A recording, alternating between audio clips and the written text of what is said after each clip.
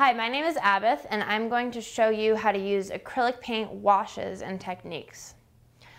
A wash is some acrylic paint out of the tube mixed with some water. So I'm going to have you squeeze out two primary colors. Primary colors being red, yellow, and blue. And I chose to squeeze out some yellow and some blue onto my palette. And take any brush you would like and just dip it into your water and let it soak up the water and then drip the water onto one little area of your paint.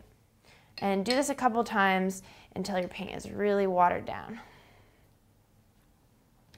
Then you're going to brush your paint onto your paper or canvas, feeling how smooth it is now that it's really watered down.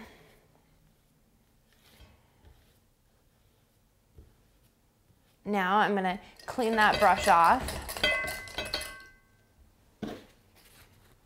and do the same thing with my other color, really filling it with water until you get a nice thinned out wash. And you can lay that color down next to your other color. Now the exciting part is when you overlap those colors, they're going to mix together to create, in this case, green. And there's so much you can do with playing around with layering washes together.